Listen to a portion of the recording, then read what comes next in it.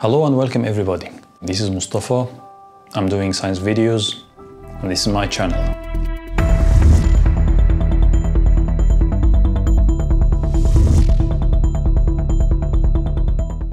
A new study shows that drinking coffee 30 minutes before a workout can significantly improve the amount of fat your body burns as you exercise.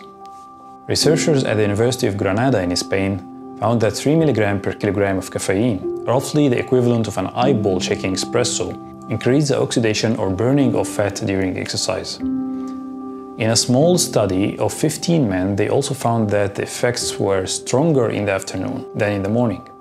The recommendation to exercise on an empty stomach in the morning to increase oxidation is commonplace.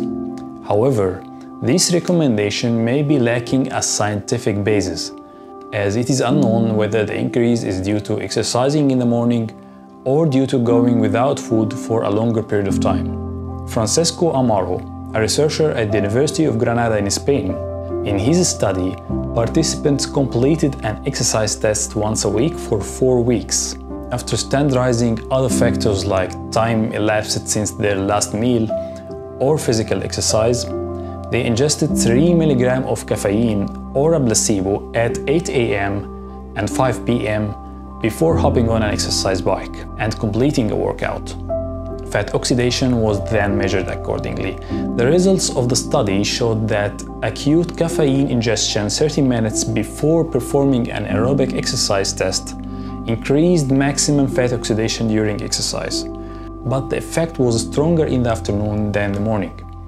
Previous research has linked caffeine to improved endurance and alertness, and it's commonly used by athletes and military personnel, not to mention exhausted parents and deadline-chasing students.